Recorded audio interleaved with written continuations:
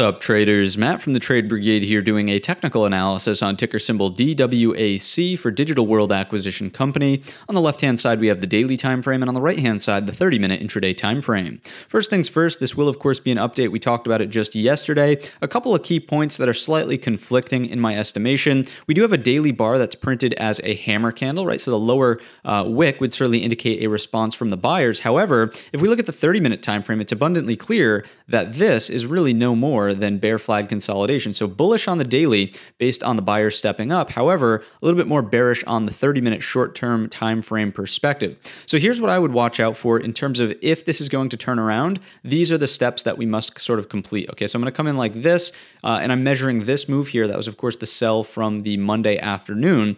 And you'll notice that the 38.2 was resistant on the drive higher, right? So the first step that needs to unfold here is we need to take out today's high, and we need to accept above it.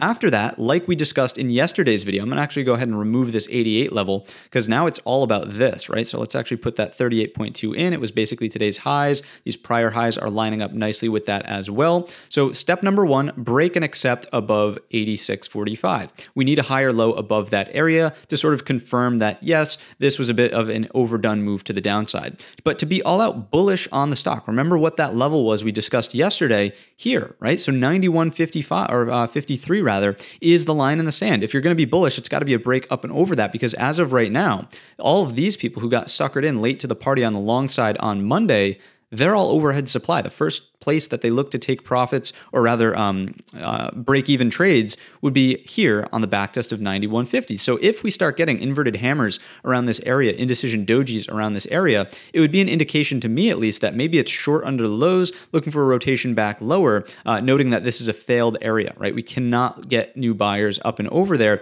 People have lost interest. Now, I'm not saying it has to happen that way, but 91.50 is a big, big level inside of DWAC. If we can't break it, I wouldn't be overly excited to the upside here. To the downside, if we never even clear this 86.45 in the first place, bearish consolidation, bearish acceptance for the bear flag happens in this area. Breakdowns underneath 80.77 take us at least to the support trend line on the daily. That'd be a little bit lower here, closer to 75 if it's tomorrow. And then anything underneath that, a larger breakdown, easily to the neckline of the double top. From the daily perspective, there's touch 1 and 2. Neckline's way down here, obviously, at 65. I would expect the first touch bounce off of it, especially if this breakdown happens sooner rather than later, but one step at a time. I'm just pointing out the targets and some scenarios that I'm thinking about. Main levels to watch out for. If you're an upside player, we got to get up and over 91.50. If you're a downside player, I'd probably look for a more aggressive short underneath the support trend line, getting us to the neckline and then reevaluating from there. That's going to wrap up the video. If you enjoyed it or learned anything new today, let me know in the comments section or by giving the video a thumbs up. Don't forget our main channel is linked in the description, and all of that being said, I wish you a green trading week.